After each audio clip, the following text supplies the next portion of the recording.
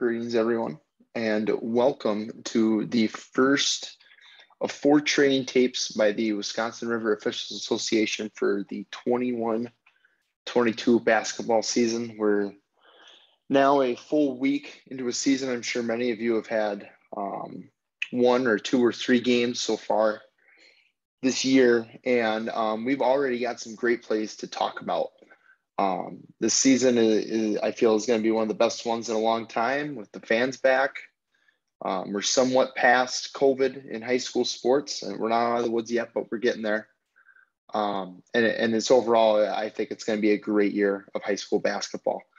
My name is Cade Murray. I'm out of lacrosse, and I'm the WROA's huddle administrator. And with that, I also create these training tapes.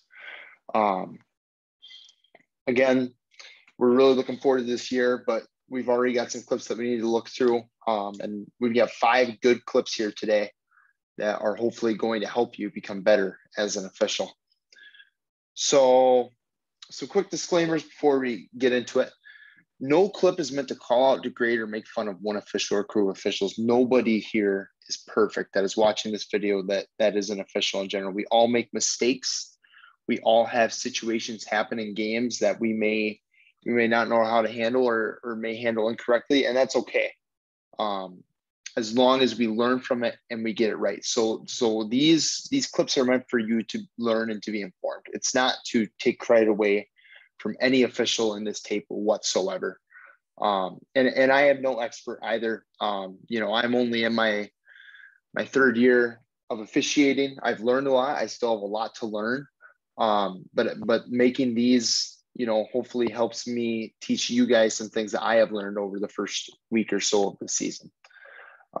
So without any further ado, let's get right into it.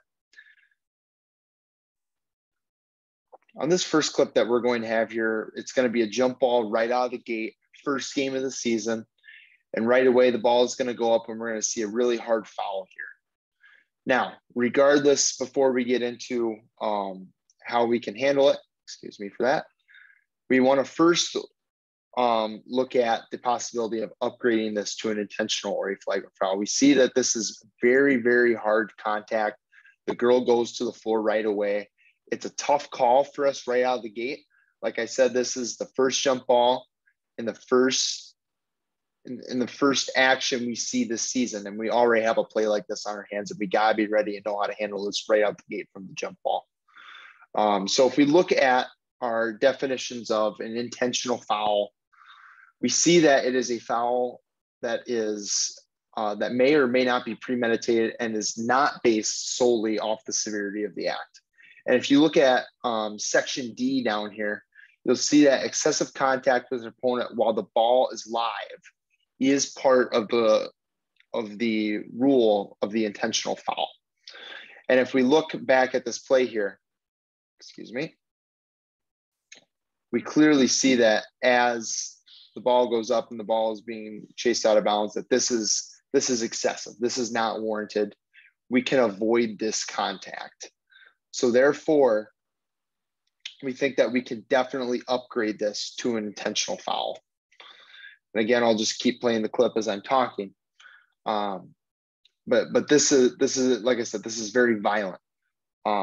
So what do we do? What is our process with the intentional foul? So when we have an intentional foul right out the gate with a jump ball, we are going to be shooting our 2 free throws. Our 2 free throws need to be attempted by team A number 32 who got fouled there. If team A32 is unable to shoot those free throws because of injury, then her substitute shall be the one who attempts those free throws. After we shoot the free throws, we then have the throw-in for the intentional foul. Now, by rule, the possession arrow, keep in mind, this is a loose ball play. No possession has yet been established on the arrow. By rule, a possession arrow can be set after non-common foul free throws, and this falls under that category. We're going to have a non-common foul in the form of an intentional foul, and we are going to attempt those free throws. Afterwards, Once the ball is at the disposal of the thrower, then the possession arrow is set and should be set towards team B. So the team in white here. The next thing I want to talk about with this clip is our court coverage. The officials did not have a foul called on this play. Right here, when we see the contact occur, when we see that this contact occurs, we have two officials looking right at this play right here, and we don't have a foul called. To me, this is what we call a crew saver, okay? There is no doubt in our minds that this is a foul. This needs to get called. The official right here seems to have a pretty good look at, and this one does it as well. We can't defer and say my partner is going to get that in this situation. We have to get a whistle on this because this loses our credibility in the game, especially when you're looking right at it and the coach goes, why didn't you call that foul? And your explanation is going to be very tough versus explaining to the other team's coach why we called an intentional foul for this. Again, this is a great play to learn from. This is the first jump ball in the first game of the season, but we have to be ready to officiate right out the gate from a jump ball.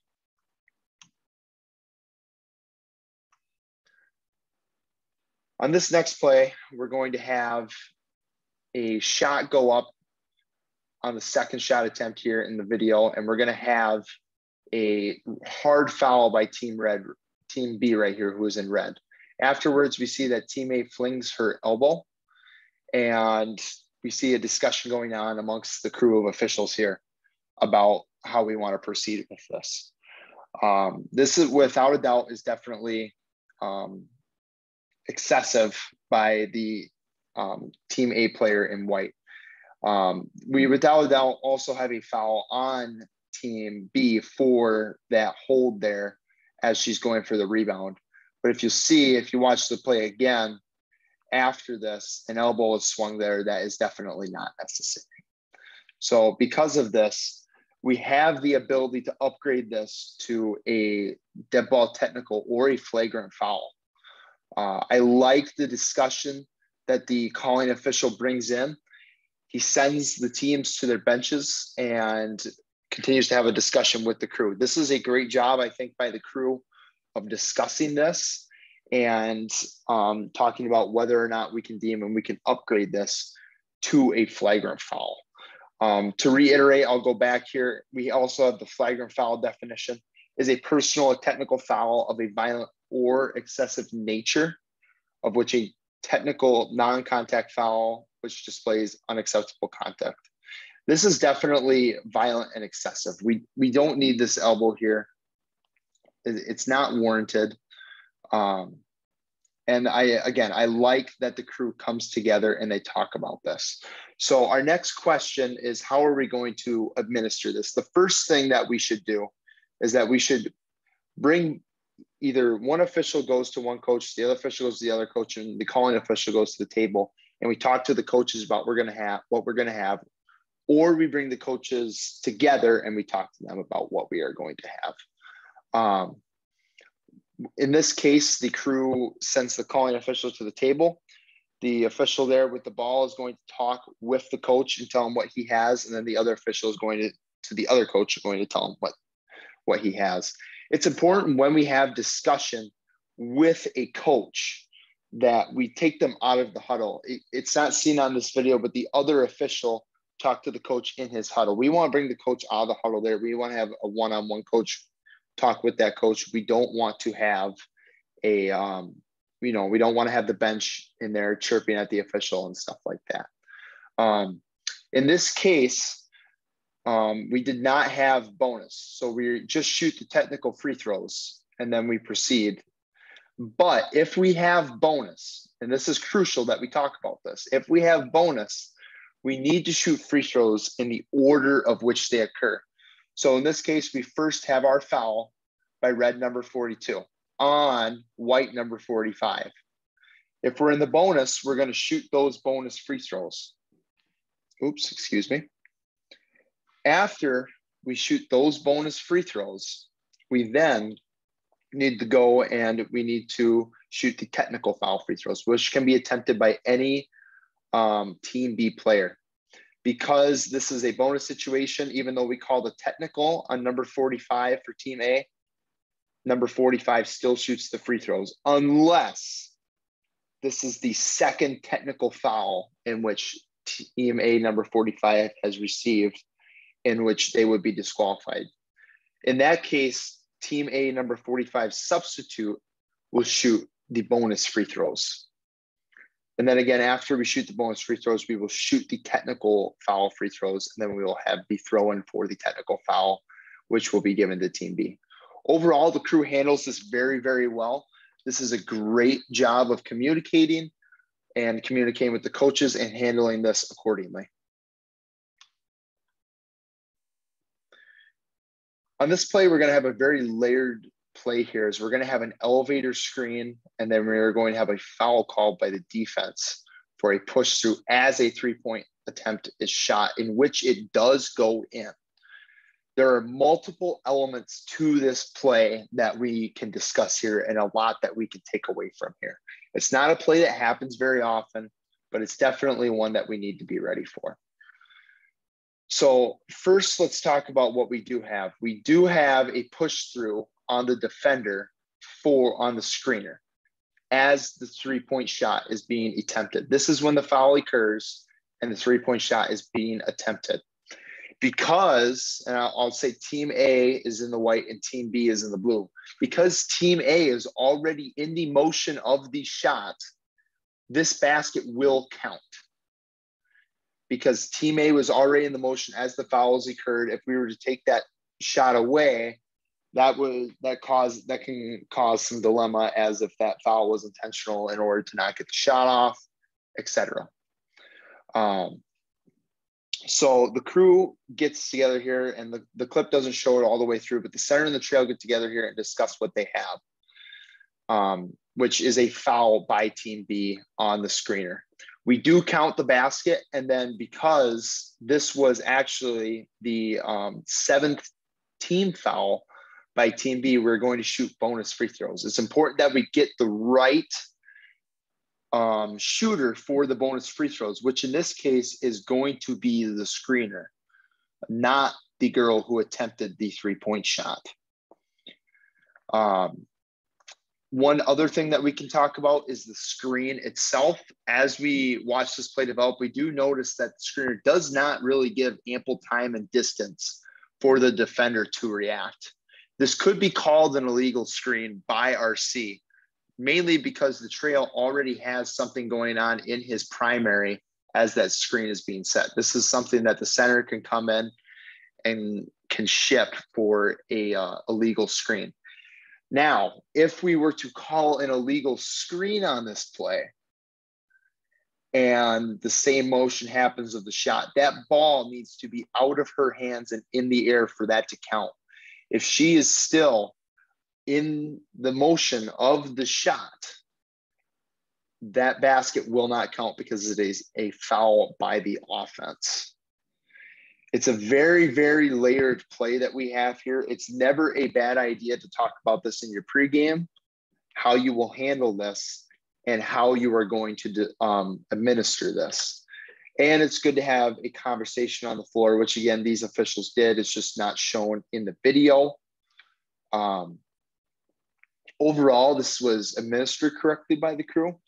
And these are plays that don't happen very often, but we need to be ready for them to happen at any moment in time, especially with the rising popularity of elevator screens.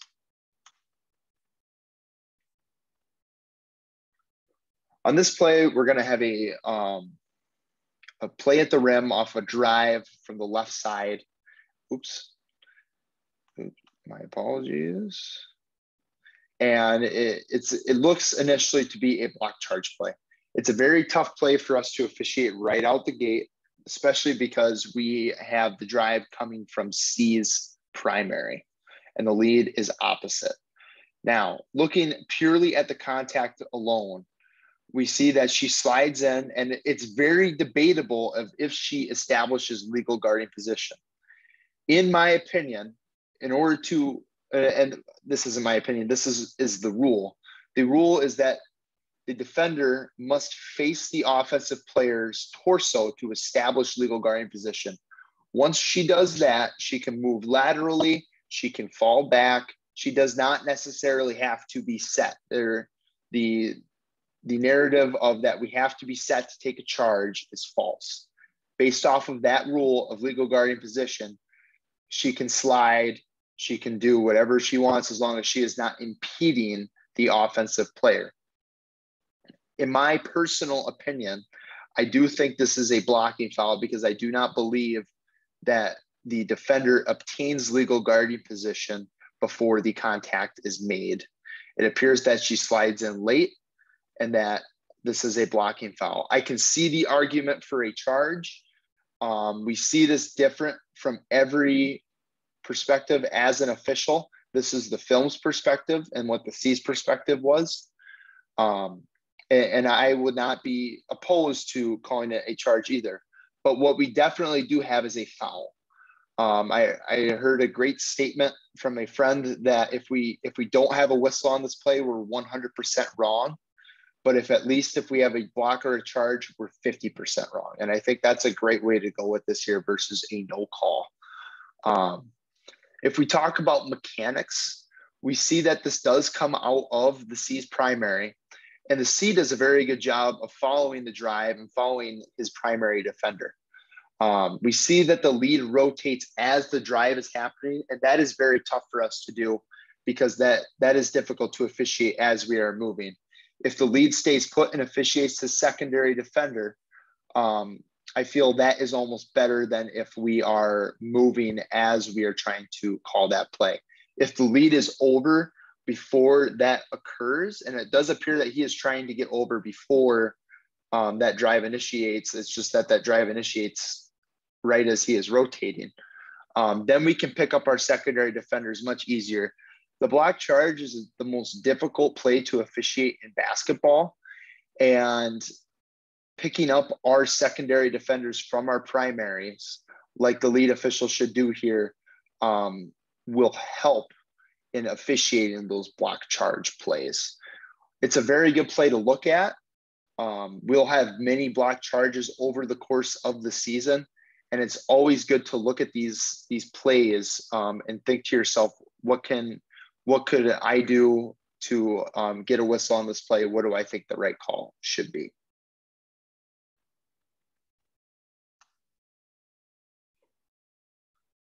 Our last play is a very, very layered play with a technical foul sequence. We will see that there's about 9 seconds left on the clock here, and the ball is being swung around. And you're going to see that Team B loses the ball here, and it appears that Team A goes down on her knee for a travel. As we can see, the trail official has a foul on Team B, and the Team B coach is not happy. In this case, we actually have the bonus in effect here. So we're going to need to shoot free throws for this period.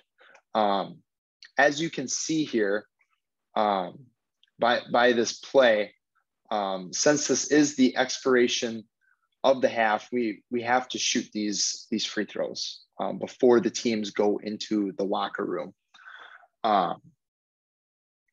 Now, as we go on here, we make sure we get the right shooter. We report the foul, and as we are lining up and discussing, we almost attempt these free throws at the wrong basket because this is in the first half of the game. Good catch by our C here that are noticing this, and we almost have the correctable error, and we shoot the free throws at the correct basket. As I was talking there, a technical foul was administered to the Team B coach, which makes it all the more complicated for us. Quick note here on the technical, we see after the conversation is over and the team coach is walking away, then the technical is issued. I don't know what was said, and I am not going to argue a technical foul being called, but generally when a coach is walking away, we want to end the conversation there and not escalate it.